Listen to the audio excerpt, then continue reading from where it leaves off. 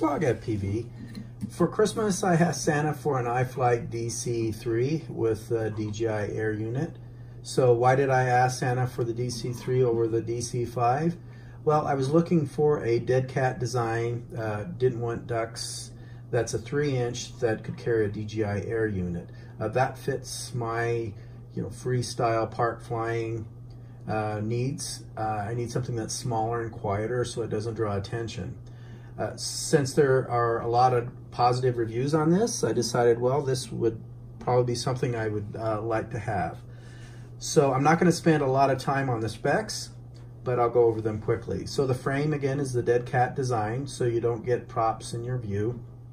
The flight stack is the Sussex Mini F7 with 35 amp ESCs. I think it bursts up to 40 amps. Of course, it is wired for the DJI Air unit. Mine came with an XM Plus receiver. You can get it with a Crossfire version or without a receiver and just use your DJI remote controller if you have one. It is equipped with the Zing 1404 motors here. I think they're 4600 kV. Yes, that's what they are. And they recommend battery from 4S 650 mAh to 850 mAh. I'm going to be using 3 different batteries to try out. First, I'm going to be trying the 650 4S Tat2 batteries. I was going to try an 850 mAh 3S, just something that would be something that was for light cruising.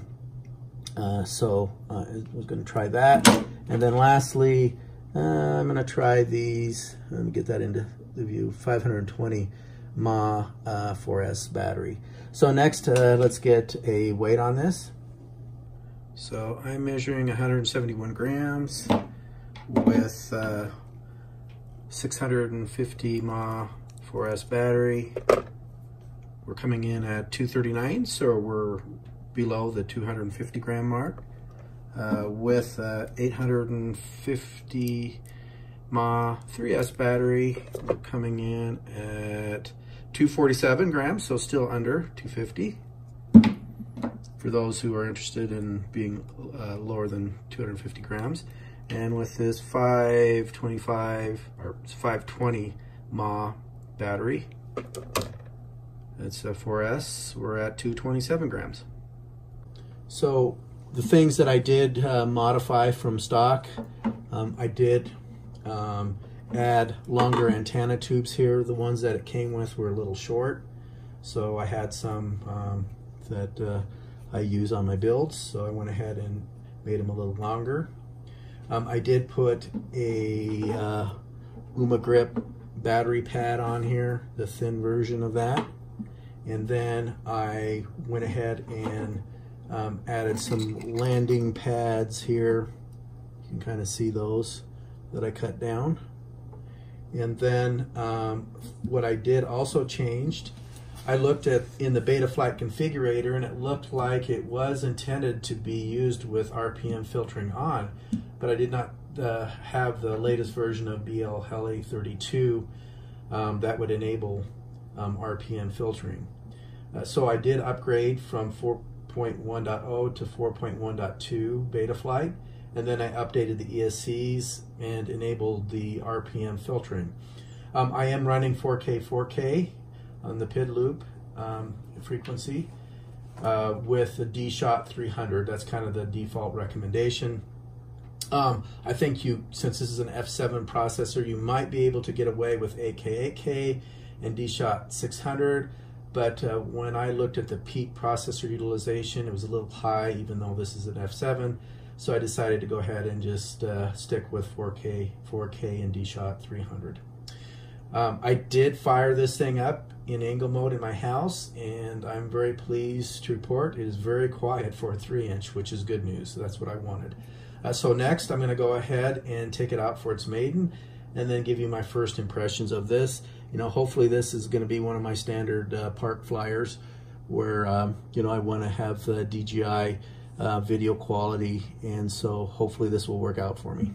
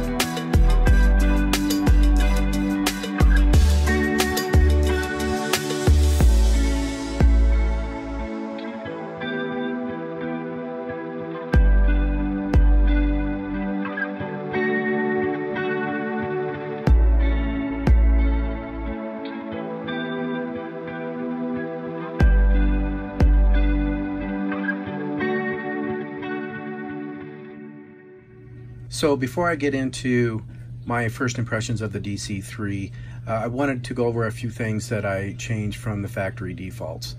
The first being is I did end up enabling RPM filtering. But in order to do that, you need to know how many poles are on the motor. So you can either count the number of magnets on the bell, or you can go to iFlight's web page here, and I'll link it below, and you'll see the configuration here, and it says 9N12P, which stands for 9 stator arms with 12 poles, or 12 magnets. So we're going to plug this number into Betaflight. Okay, underneath the configuration tab, if we go there, this was blank when I received the DC3.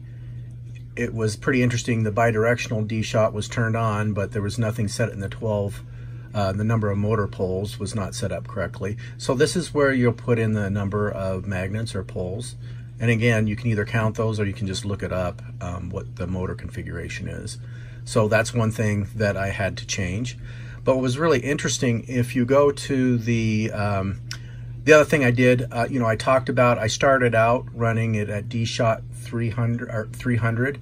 I was still getting what I thought was a little excessive prop wash, so I went back to D-shot 600 and then 8K since this is an F7 processor. I did look at the processor loading here. If you put in tasks here, you'll see that, yes, on the gyro PID task here, it's real close to 8K, and I'm at 82% max load. So that is fine. And the reason why I did that, because I wanted to see if that would correct the prop wash that I was getting, and it did help quite a bit. I mean, it didn't eliminate all the prop wash. It's hard to totally eliminate all the prop wash, especially on really, U-turns that you're really trying to force it into a condition where, it's getting into its own dirty air. But I significantly reduced it by going to 8K. So we'll go back to that right now. So as far as everything else on the configuration page, it looked like it was set up correctly. Moving down here, they had the arming angle set to 180. The S-bus and serial bus receiver was set up correctly. They did have anti-gravity and dynamic filter, so everything looked to be correct. They had RX lost and RX set turned on. And so everything else on the configuration page looked fine. Moving on to the power and battery, I left that alone to the defaults that they had. Moving to the PID tuning tab, this is what I ended up with as far as my PID settings. I tried to use these sliders. I just turned up the P and D gain a little bit. I did turn on VBAT PID compensation, but that's all I changed there. And again, of course, we already talked about what was changed on the profile independent filter settings, with the gyro RPM filter being set to 100. That they already had it set. They had the dynamic notch filter range to low, dynamic notch Q 200, and dynamic notch min set to 90. They did leave the gyro RPM filter harmonic number set to 3. So I didn't change anything. Also, they had the sliders here at 1.3 and 1.3. Moving on to the receiver, I used mapping of AET R1234 as far as my aux channels. So I left that alone.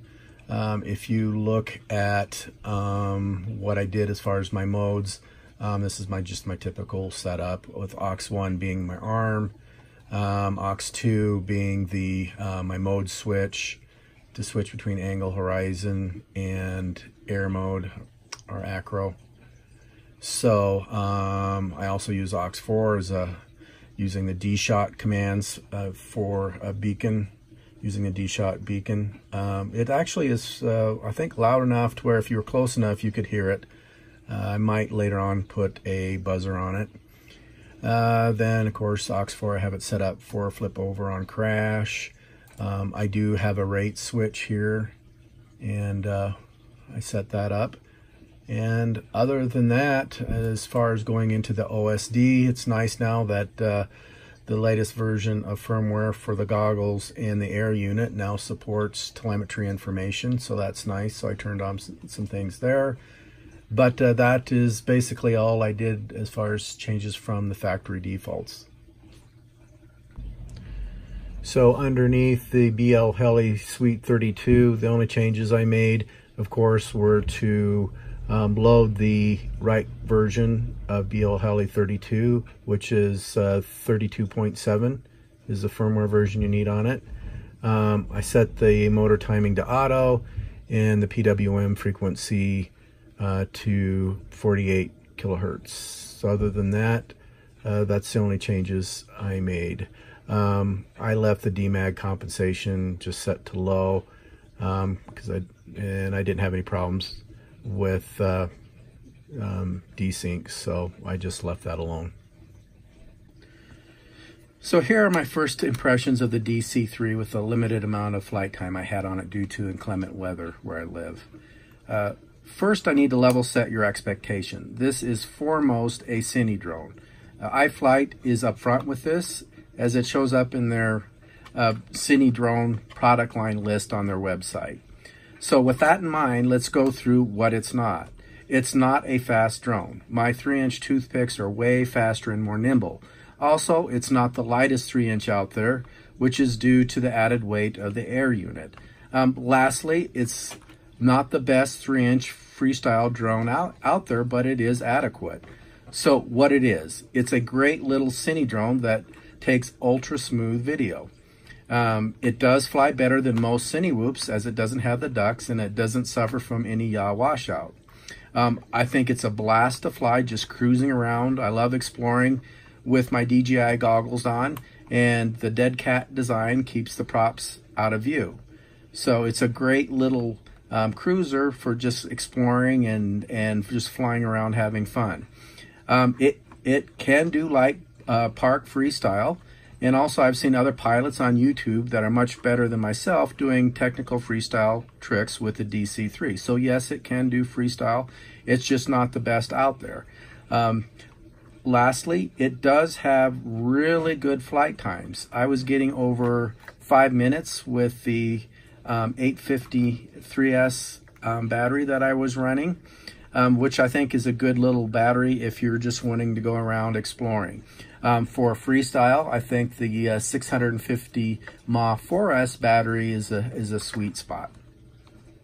So as far as the build itself, I think the build quality on this thing is outstanding. iFlight does a good job with quality control. Also, it does fly great out of the box, except for some prop wash, which can be reduced by enabling the RPM filtering that I showed you. Also, the components in here are top-notch. iFlight and the stack here with an F7 processor, it is an excellent as far as the electronic components and motors on this thing. So the cons, again, it's not the fastest quad on the block, but that's to be expected because it's a cine drone. The camera protection is not good, so I would recommend either buying an aftermarket cover for your air unit camera, or you can just print one out. There's a lot of them out there that you can print on Thingiverse. I'll link the one that I printed out here. The antenna tube placement, in my mind, is not the best, as it interferes with laying down the battery flat. And then also the antenna tubes are short, so I'm probably going to move the receiver antennas down here onto the arms because, you know, I would rather lay the batteries flat on the deck. It did not come with landing pads, so I had to add those. So those are only a couple niggles, you know, that are minor, but I do think this is a good cine drone. In fact, I think what you're looking at is what our future looks like. The FAA remote ID proposal that's in play right now, you know, anything under 250 grams, you're not going to have to hopefully have remote ID. So that pretty much limits us to 3-inch quads that weigh less than 250 grams if it actually comes to fruition on what the FAA proposals out there. So I would request that all us U.S. pilots, we need to have our voice heard. We need to make comments on there. And to FAA, I'll go ahead. I think 51 Drones has a pretty good overview of what the proposal is. And I think we all need to get involved in this, because it definitely, as proposed, is going to put quite a bit of limitation on what we can fly and where we can fly. And anything greater than 250 grams, you're going to be either relegated to flying in an AMA park, or you know, sanctioned races. I probably will get waivers, but yeah, really need to get involved, and FAA needs to hear, you know, all our voices on that, because it is just a proposal and they will be reviewing our comments. So please get involved in this. So overall, I really like this quad, and I highly recommend it. Thanks for watching my channel.